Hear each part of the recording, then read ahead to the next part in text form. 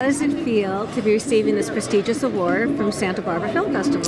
It's great. It's an honor, and I'm glad to be alongside these other amazing filmmakers. And unfortunately, I didn't have time.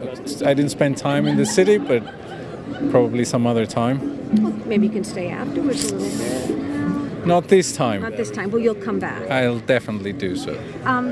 The Favorite is a true story with your own twist on it. Can you share how you developed the aesthetic for this film?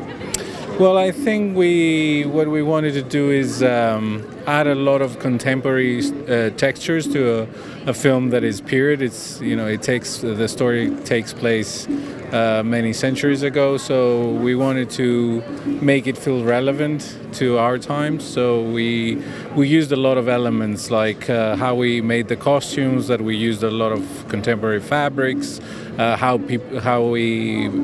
people speak in our film. The language is quite contemporary. The way they move, they dance. We added a lot of contemporary layers. And what is one of the biggest challenges of filming a period piece like this, when you have the exteriors and you have a lot of modern? Yeah, well, I guess it's always a challenge to hide the contemporary world, and things creep up from where you least expect it, like light switches and things you don't even notice. Yeah, I mean, in the end, I think you manage to create an image that feels true to the period. Can you talk a little bit about working with those three incredible leading ladies?